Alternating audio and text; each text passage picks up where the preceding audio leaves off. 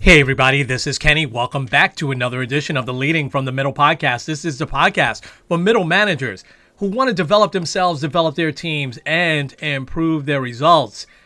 I got to talk to a phenomenal leader the other day, and wait till you hear her takes on how you can stop things from falling through the cracks, how you can stop from being overwhelmed or frustrated. What do you do when that happens? Wait till you hear her definition on strategy. And then once you define it, how do you go out and actually execute it? How do you become an expert in your field?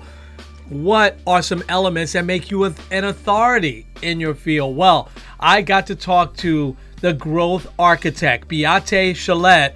And Beate had so much wisdom to pass on to you. You don't want to miss a second. We talked about these things, so much more. Let's get at it.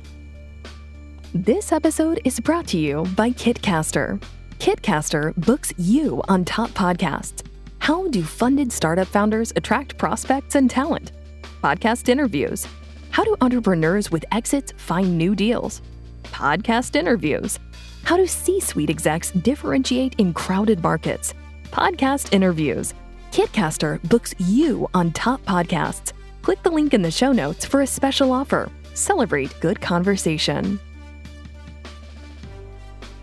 Hey there, everybody. Welcome back to another edition of the Leading from the Middle podcast. This is Kenny. I have a phenomenal guest with us this afternoon. I'm going to get right to her because I want you all to hear her backstory, and I want to get as much advice from her today for all of you middle managers and leaders out there as I possibly can. So the growth architect, Beate Chelette, has joined me today. Beate, it is so great to have you. How are you?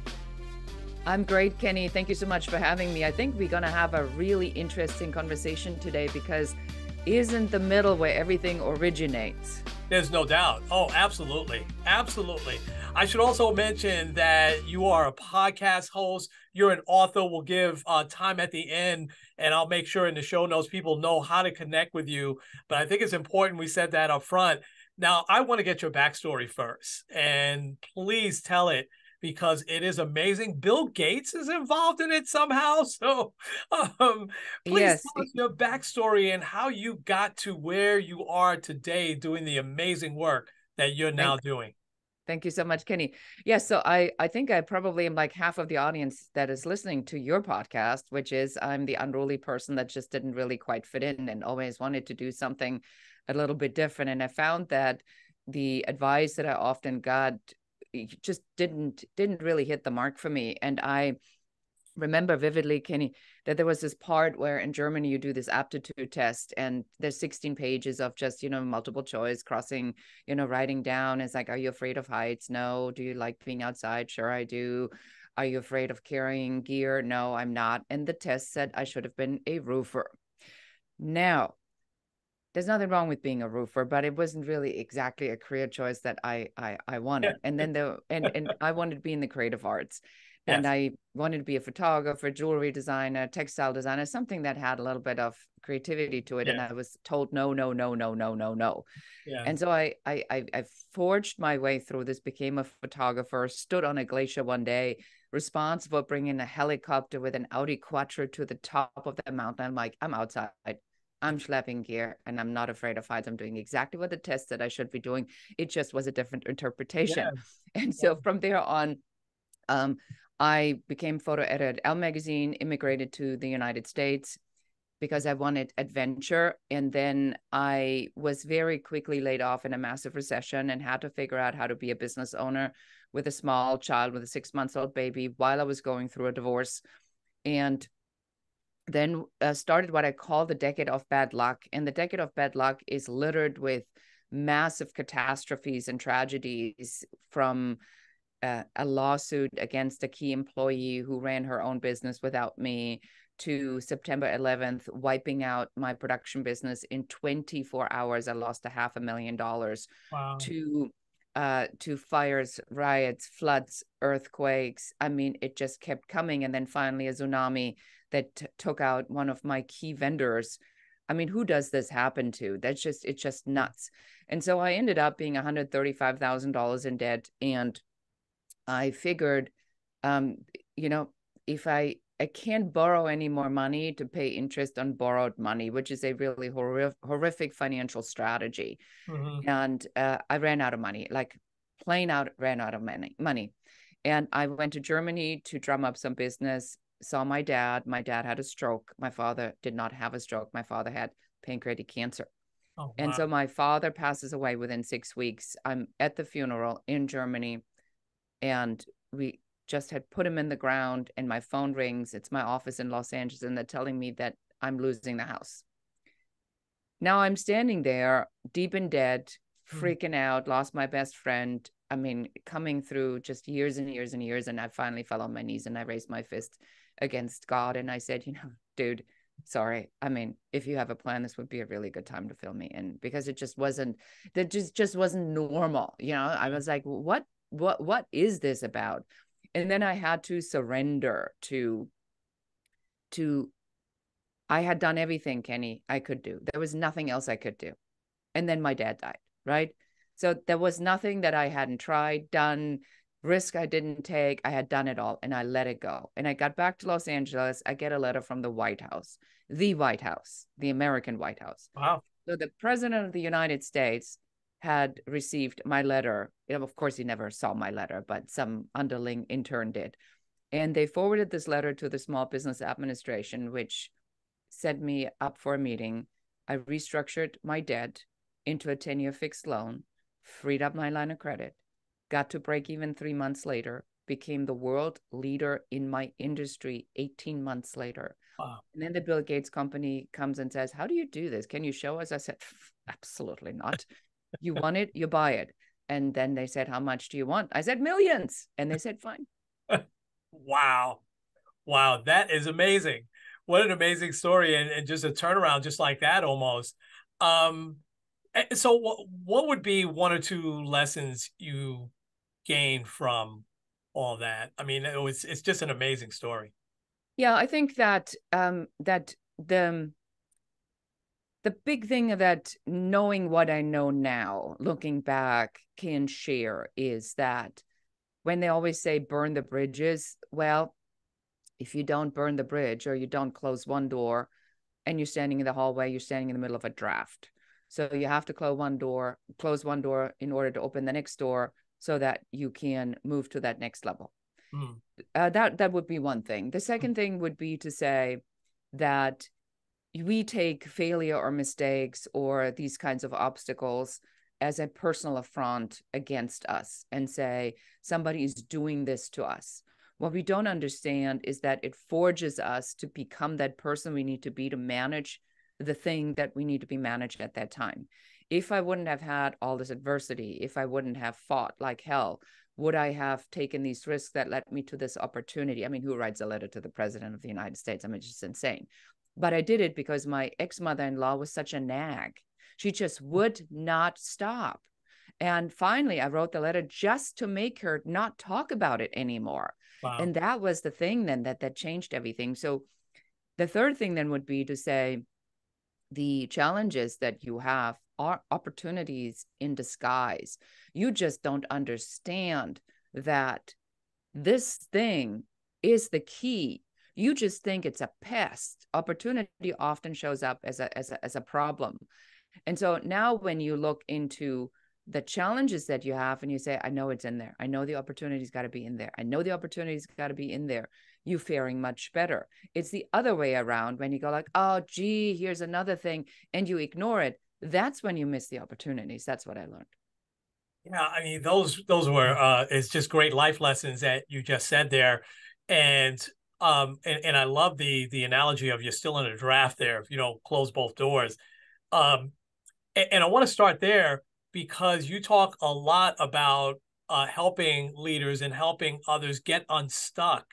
I see that all the time. And so, what are some keys to helping someone get unstuck? First, what's a sign that you are stuck? And then, what are some things to get out of that? I like the way you're looking at this. So you're stuck when you are treading water or you're in an infinity loop. So sometimes it gets a little bit better and then something happens and then you fall back down, and then it gets a little bit better and something happens, you fall back down. if you're in a loop, infinity loop, or just a loop, that's when you're stuck, because you keep doing the same thing. You have to get very clear about what you know how to do today can get you only to where you are today. In order for you to go from today to that next level, you are going to need to get an additional different kind of skill set, mindset, and you have to take different actions. So it's the same thing when people say, I want to lose weight. And then you eat the same way, you exercise a little bit more, and then you're mad that your weight's not changing. In order for you to change your weight, you must change at least one thing.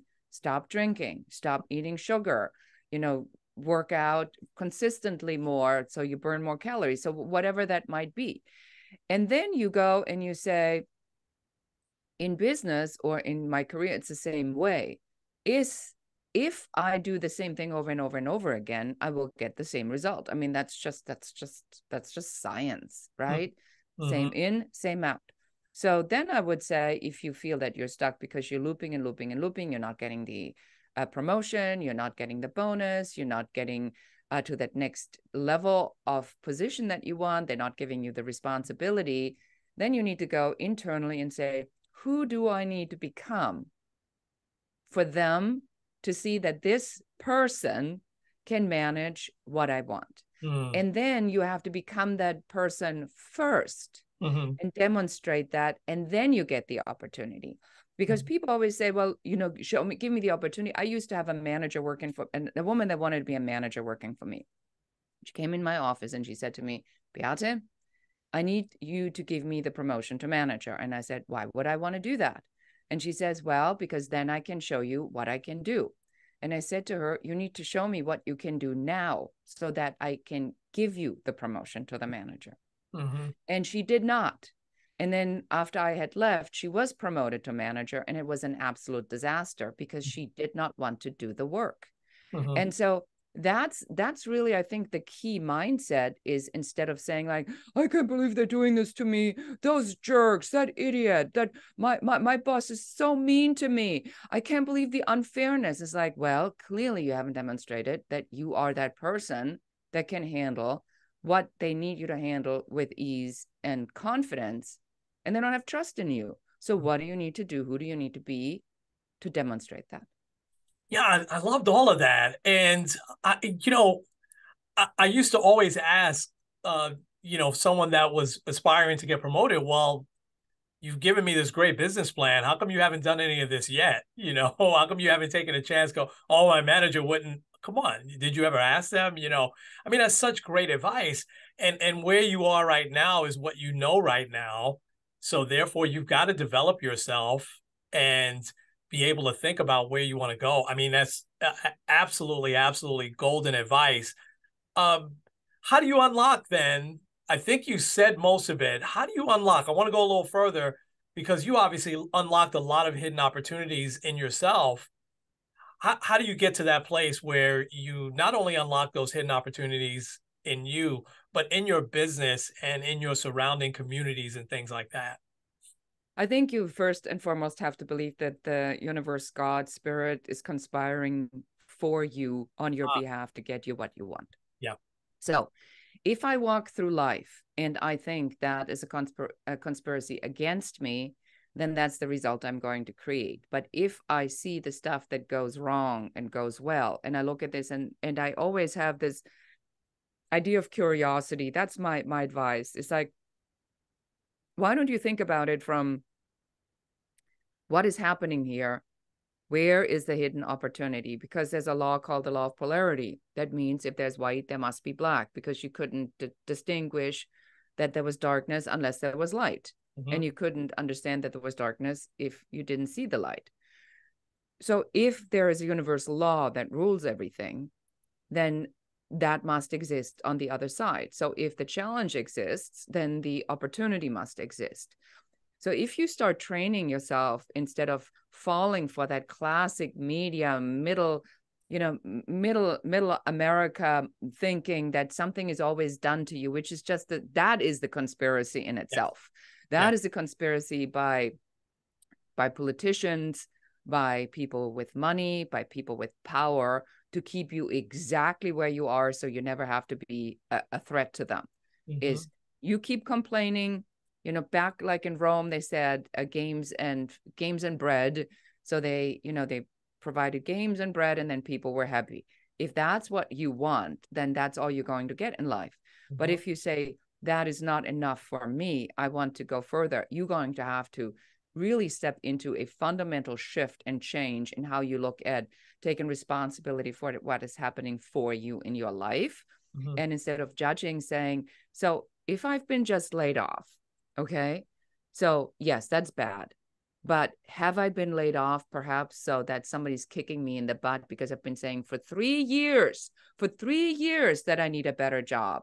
Finally, somebody listened and they helped me out of my misery. And now I'm going to have to look for something better. So you can either sit at home, cry, like, see, the world is a bad place. You can say, I created this because I kept saying I need a better job. And then I didn't do anything. And then the decision was made for me. So depends on how you want to interpret that. Yeah, absolutely. It's all, I love how you said that the world is working for you, not against you. When you come to that place, then everything shifts. I want to talk about it. Before we started, we were just chatting a little bit about my audience, and there's so much that they face day in and day out. And there's so many things because they face people calling out or disengaged employees and things like that, that a lot of things can fall through the cracks. They can get overwhelmed. They can get frustrated. What are some things that you advise them to do to stay out of that, frustrated mode and be able to still focus despite all the things that might go on around them every day? Yes, that is a tall order right now, because I think everybody's having a whiplash, especially from corporate, what's coming down. People need to be laid off. Oh, just kidding. People are the most important thing that we have. Hired just in case. Just kidding. Off again. So I think that there's been so much disruption and challenges that it all comes down to, what do you have control over today? That's it. Sometimes it's a day at a time. Sometimes it's an hour at a time. Sometimes it's 10 minutes at a time. Wow. So if you show up at work and 3 people quit overnight, what can you do right now? So it is that laser focus, instead of falling into the rabbit hole and saying, man, here we go again, and I can't believe it. I had a guest on my podcast. He says, why don't you make a bad day not a bad moment? So you shorten the duration of sulking. So if I say, well, it's been one of those days, is that true? Or maybe it's been one of those, 9 to 10 o'clock moments when 3 people called me and told me, they probably don't even call because they're chicken. They probably just send a text message, or they not even show up at all. Right. Because that's where everybody is right now, is this thing. There's spineless creatures everywhere. Yes. So what do you have control over? Like, what can you do in that moment? And I think that when you train yourself to actively look for solutions, then you feel like you have more power over it. Who do you know? What can you do in that moment? Otherwise, it just gets to be too complicated. And I would also say that it's not always going to be like this. This is the second advice I would have, because we have a tendency to look at today as the rest of our lives. It's really not. Today is just a day in many days, and that's today. That just happened right now. That doesn't mean that it's going to be like this tomorrow. And get out of this catastrophic thinking of the doom and gloom, and say, well, that was a little bit challenging right now. So let's roll up the sleeves and let's see what we can do to change it. That's a different attitude versus the, oh man, here we go again. You can't find any good people. People suck. They're all the worst. They're all ghosting me. The whole generation is a disaster. They don't like to work hard. If they even show up, they're overpaid. And now you're in the spiral of just doom and gloom. I will say that there are good things this generation is bringing, which is work-life balance. and the discernment over, is what I'm doing actually making me happy? Perhaps a little bit to a degree that maybe we don't quite understand, because we learned you want something, roll up your sleeves and get it done. But then again, it allows you to very quickly identify who the people are on your team that you actually want to keep. Yes. Yes, no doubt. I loved everything you said there. I want to continue on that because you have one of the best definitions I heard of when it comes to the word strategy. And I heard it, I think, on one of your podcasts. And so would you define strategy? And now how does this fit into what you just now talked about? Well, the strategy is really the overall idea of where it is that you want to go.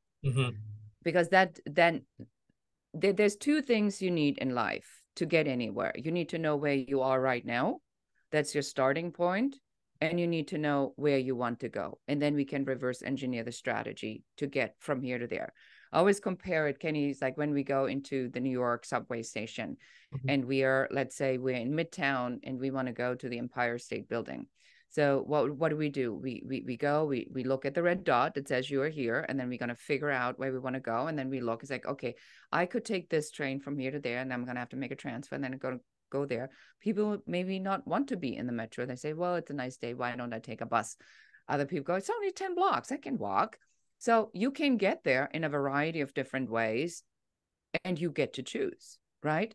So the destination, however, what's a little bit different in the way life really works is that the path, even though you mapped it out, isn't entirely up to you. That's up to a different force, because you don't know.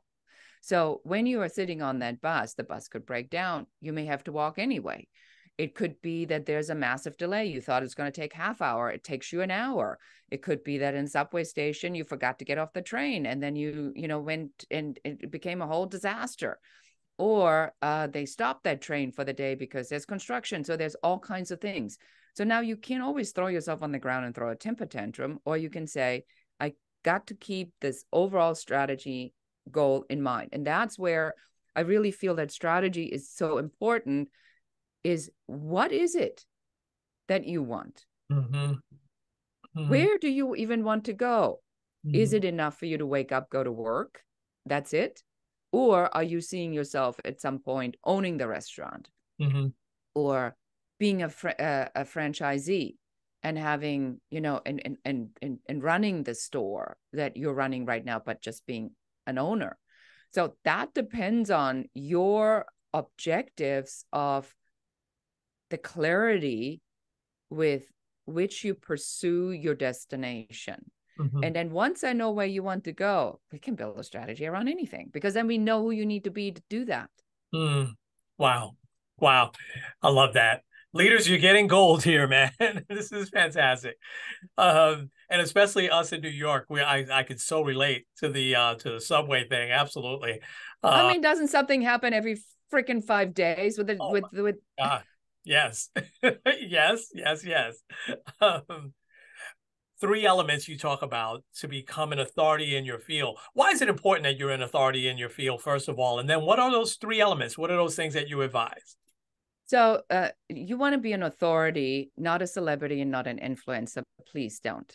That's always the first the first differentiation, let me put it this way, that I want to make.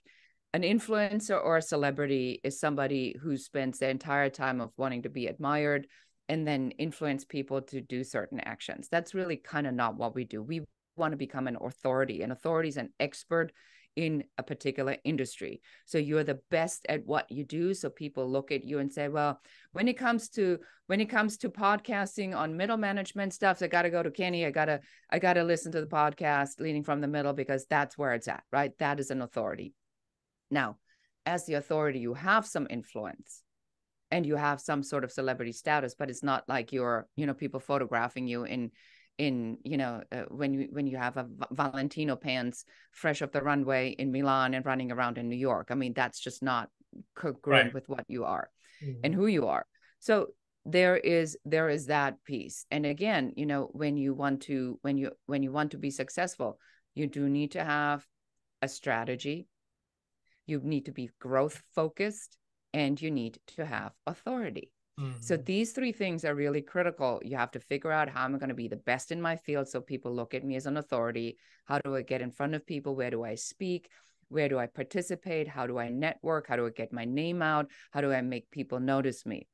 How do I want to grow personally as a human being? How do I help where I am growing? Because if you help the company where you're working at right now to grow, you will automatically be seen, because people say, what are you doing? I remember there was a Shark Tank issue. What was it? Undercover Boss. And there was one 7-Eleven that apparently outsold in coffee by I mean, a ridiculous margin, by like 2,000% over any other location. And so he went there, and guess what it was? It was one person that stood there every morning and just chatted and talked and connected. And because she was that ray of sunshine that everybody wanted in the morning, that, you know, that was what got the attention, where somebody says, well, I got to go and see what she's doing. How do we replicate this particular formula? That's authority. That's growth, right? That's a strategy. So those are all three things at once.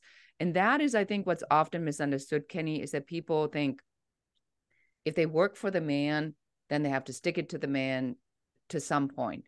Leaders don't think that way. Leaders always think about, I'm here, I'm going to give it everything, I'm going to make the best out of it. And my next step after this is learning how to lead even better, so these people can perform even better. Because when you set this in motion, that's the energy that replicates. That's what gets you the attention. And so basically what I'm saying, got to get off your butt and do the work. Wow. I love that. And you know, there's so many things you said that stand out there, but certainly the influencer and celebrity thing, you know, that's become so ingrained in our culture, you know, and is that really getting the work done, you know? So I love that you said that. I'll just say this real quick. So that 7-Eleven is in Shirley, New York. And you know which one it is. I live right down the road. Yes. And so I spent many an early morning getting coffee there. Yes. And I know exactly the lady you're talking about. Wonderful lady. So, and I'm so glad we watched the same things, because Undercover Boss, I think, inspired me all the time. You know, so here's my last regular question. I can't let you go without asking this. Beate, what would you say would be 2 or 3 of the top skills that leaders really need today? I think number one is to not take failure personal and to immediately shake it off. I compare this, Kenny, like when, you know, you go in your car and the GPS tells you it needs to be updated and you just ignore it. And then one day, you know, of course, in New York, inevitably there's a construction site, you can't get through.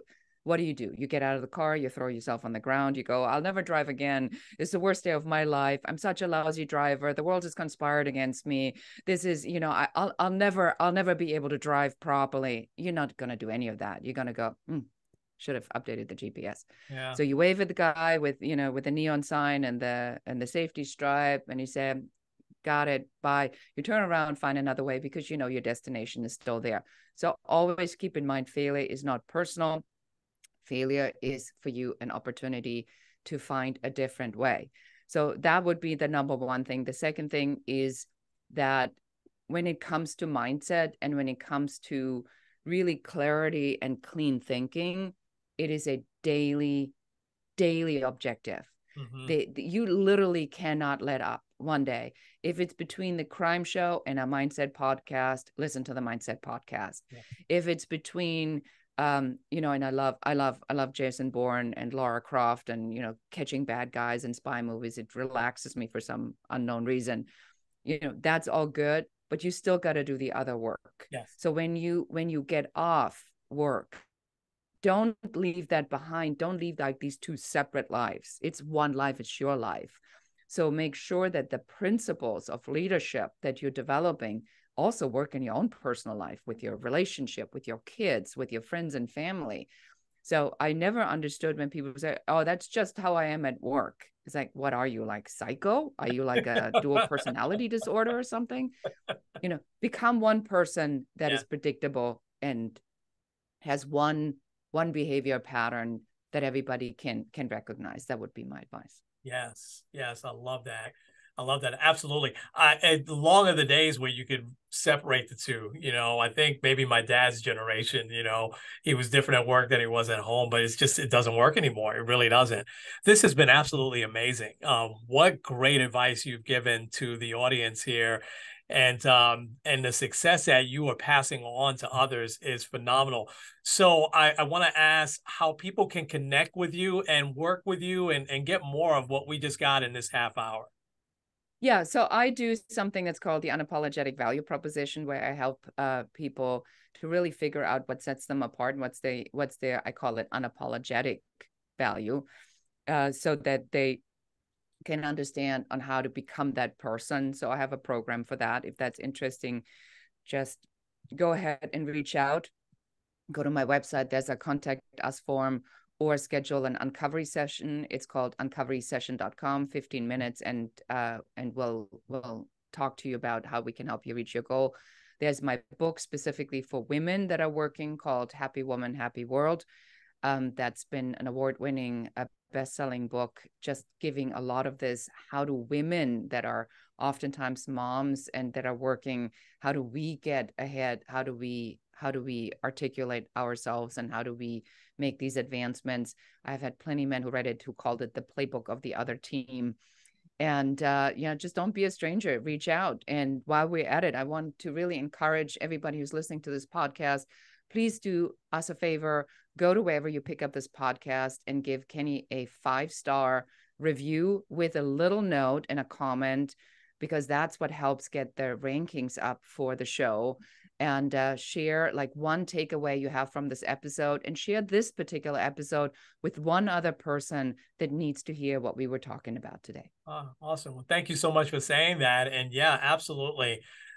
This has been amazing. I can't thank you enough. You've been so generous with your time. And I hope to connect with you again. I think I just scratched the surface a little bit with you, but I'll be ordering that book because I have a 28-year-old daughter. Well, I'll read it myself first, but I have a 28-year-old daughter I think is the ideal for it. She's a retail leader, and she definitely is searching for someone like yourself to kind of connect with. So, but Beate, thank you again. This has been amazing. And so we're going to leave it there, folks. This has been the Leading from the Middle podcast with Kenny and Beate. We will talk to you real soon.